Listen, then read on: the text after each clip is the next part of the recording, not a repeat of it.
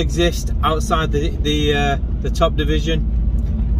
Bolton versus Sunderland. Sunderland will be bringing a massive crowd today from the stadium. There's what, 2 hours before kickoff. Looks as though I've stumbled across the Sunderland away pub.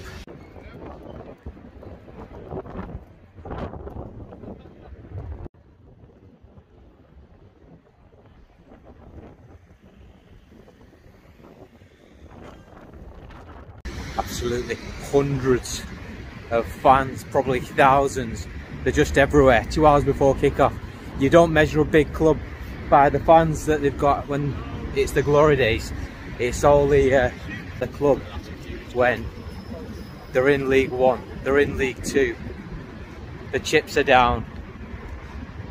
Your biggest rivals have just got a bazillionaire putting money in. This is proper football. These are proper football fans.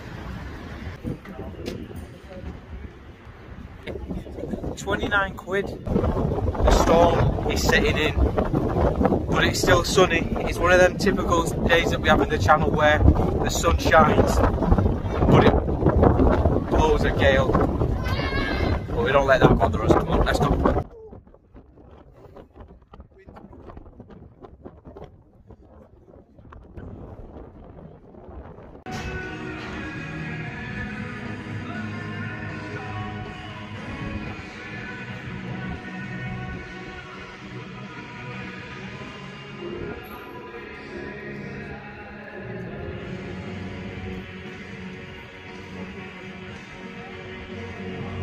This is what it's about. So I go up to the security guard and I say, is there any chance, because I'm in the upper tier, is there any chance I can take a little picture? Or if I can pass you my phone and you go and take a picture close to the pitch? He went, no problem, come with me. Took me straight through onto the pitch. Wow. Talk about good hospitality. Well played, Bolton. You'll do for me.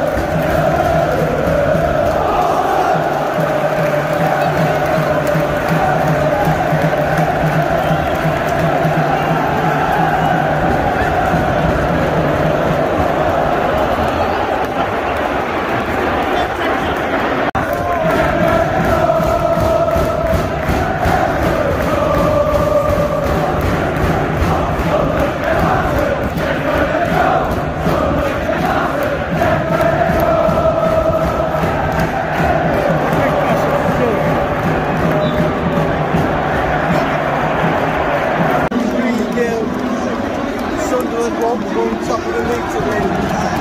They get ripped apart by Bolton. No answer, 50 minutes gone. It's all about League One, I'm telling you, I'm really enjoying this.